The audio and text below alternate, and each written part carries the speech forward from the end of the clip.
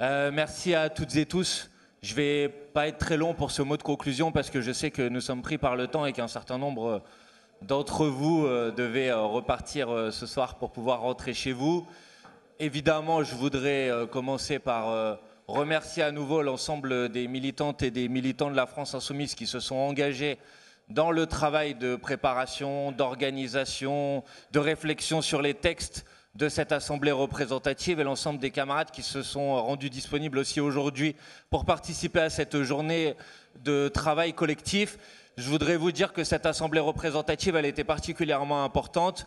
C'est vrai qu'on vit une séquence politique qui est très dense et en même temps l'objectif notamment de la réflexion et de la discussion sur le texte d'orientation stratégique, c'était de pouvoir continuer à décliner notre stratégie en préparant tous les scénarios qui sont possibles sur la table.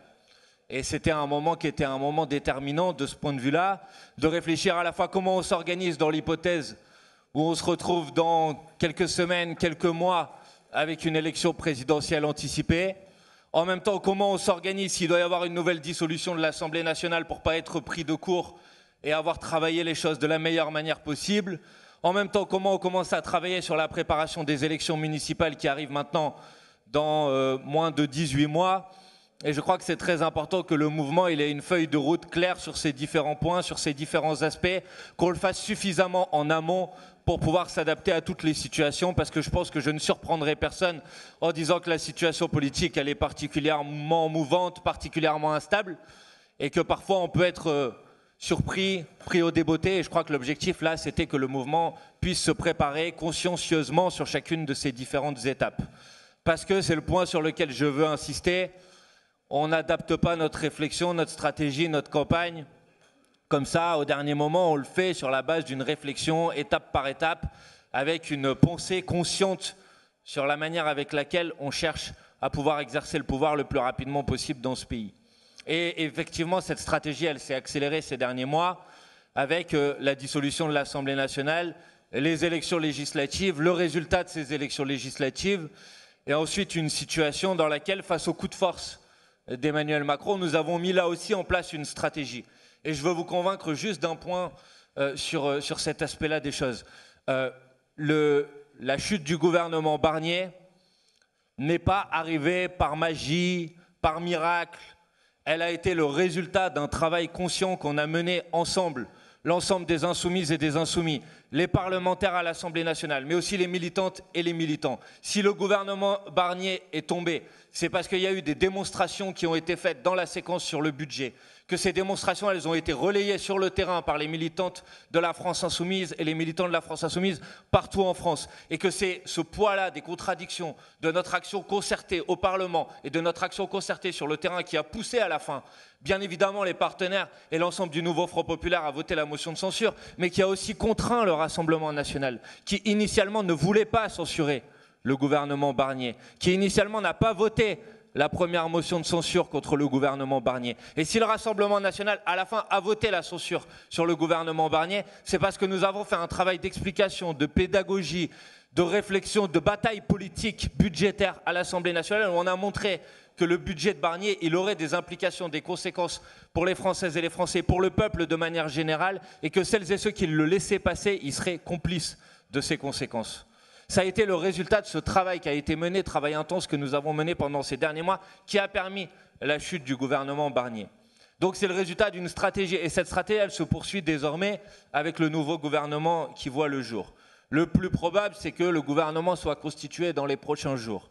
Le plus probable, ensuite, c'est que le gouvernement soit effectivement installé à la mi-janvier. Qu'au début ou à la mi-janvier, on ait un discours de politique générale.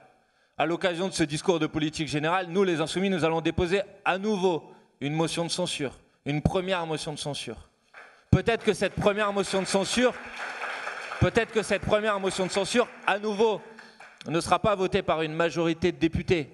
Peut-être qu'il n'y aura que les Insoumis. Probablement, il y aura les Insoumis et l'essentiel des députés du nouveau Front populaire, parce que même si certains veulent se donner l'image de ces gens qui sont prêts à discuter, à débattre, machin, etc. À la fin, ils vont se heurter eux aussi à des contradictions. Mais le plus probable, c'est que cette motion de censure, elle soit votée largement par les députés du nouveau Front populaire. Mais peut-être que le Rassemblement national, à nouveau, voudra sauver l'installation du gouvernement Bayrou. Et alors, nous allons rentrer dans une nouvelle discussion sur le budget, à l'image de celle que nous avons vécue au mois d'octobre et au mois de novembre.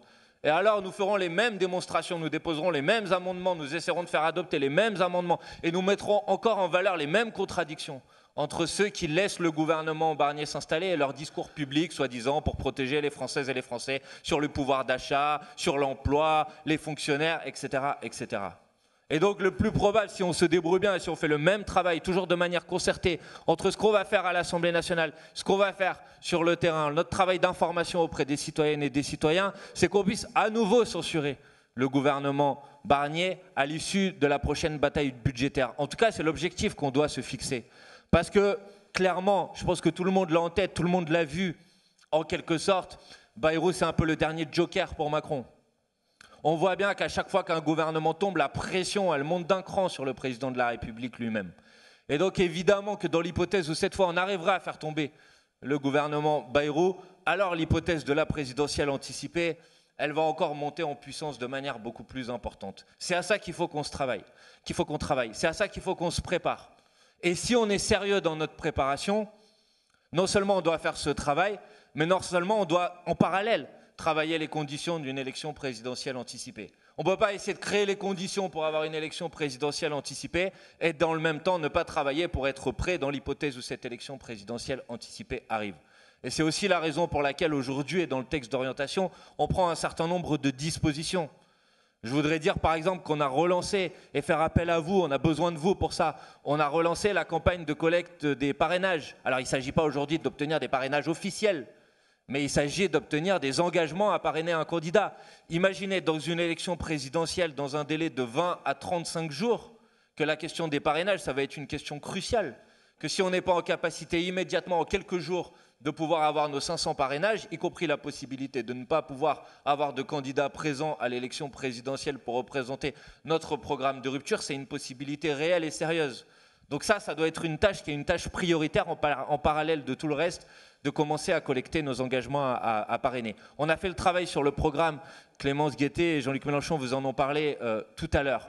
On dit aussi dans notre texte d'orientation stratégique que dans l'hypothèse d'une élection présidentielle anticipée, évidemment, on essaiera de faire en sorte que la candidature que l'on propose soit soutenue par un maximum de forces politiques. Mais en même temps qu'on ne va pas passer 15 ou 20 jours de débats, de palabres, de tables rondes pour qu'à la fin on comprenne que le candidat, ça peut être tout le monde, sauf quelqu'un de la France insoumise et quelqu'un porteur du programme de rupture que nous défendons, pour qu'à la fin, il nous reste 5 jours ou 10 jours pour faire campagne et qu'on ait préparé les conditions de la défaite. Donc on se prépare pour être prêt sur le programme, prêt sur les parrainages, prêt sur la candidature, prêt sur les inscriptions sur les listes électorales pour pouvoir mener cette grande bataille si elle arrive demain. On n'a pas de certitude. Personne ne peut savoir s'il va y avoir l'élection présidentielle ou pas. Ce que l'on sait, c'est qu'on sent que le poids repose chaque jour un peu plus sur Macron et ce n'est pas le sketch auquel on a assisté cette semaine qui nous laisse penser qu'il s'en est débarrassé en quelque sorte de cette difficulté. Les difficultés vont aller en s'accroissant pour lui et donc on doit être prêt à faire face à cette situation. Évidemment, il y a une hypothèse où le Rassemblement national ne censure pas. Il y a une hypothèse où dans le nouveau Front populaire, je suis obligé de l'aborder ici, même si on ne la souhaite pas, il y a une hypothèse où certains, parce qu'on sent bien que leur inquiétude, c'est l'élection présidentielle anticipée, décident de ne pas censurer et garantissent la continuité du macronisme, garantissent la continuité, la pérennité, la stabilité du gouvernement Bayrou. Oh, dans cette hypothèse-là, alors la prochaine échéance électorale, elle pourra être une dissolution de l'Assemblée nationale et de nouvelles élections législatives anticipées.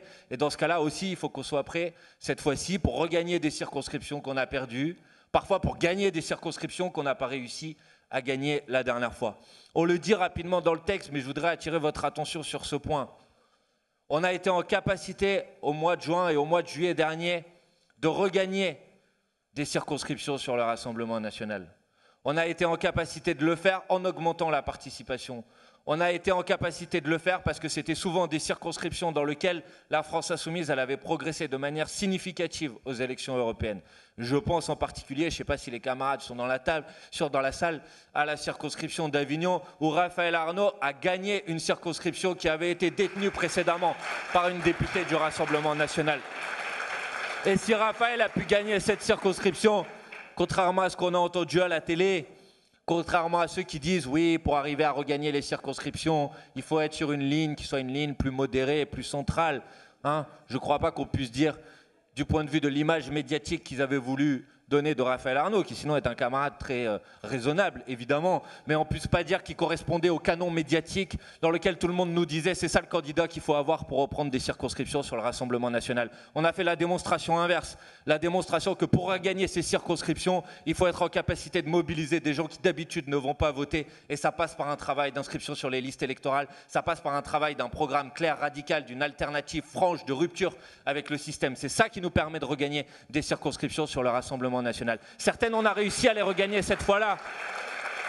Pour certaines, on a échoué à quelques voix, quelques dizaines de voix, quelques centaines de voix. Et il y a des dizaines de circonscriptions qu'on peut faire basculer dans l'hypothèse d'une nouvelle élection législative anticipée. Donc il faut aussi se préparer à ce cas de figure.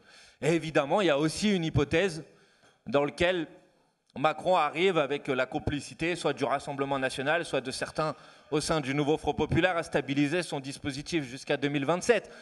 Personnellement, je pense que ce n'est pas l'hypothèse la plus crédible, mais c'est une hypothèse qui peut exister. Et dans ce cas-là, sans doute que la prochaine échéance électorale, ce seront les élections municipales. Et on a travaillé dans notre texte d'orientation les modalités pour, au premier semestre de l'année qui vient, être prêt à se déployer dans un maximum de communes. Vous avez compris par rapport à l'élection municipale précédente qu'il ne s'agit pas de faire une parenthèse, qu'il ne s'agit pas d'y aller à moitié dans l'élection municipale cette fois. Il s'agit d'y aller à fond, avec des vraies perspectives de victoire, de conquête d'un certain nombre de communes, pour faire la démonstration de notre capacité à gouverner autrement. Parce que si on montre qu'on est capable de gouverner autrement des villes, des agglomérations, des communes, quelle que soit leur taille, alors on renforce aussi notre crédibilité à gouverner autrement le pays. Et c'est aussi un objectif de la préparation de ces élections municipales. Je ne vais pas résumer le texte, vous le connaissez comme moi.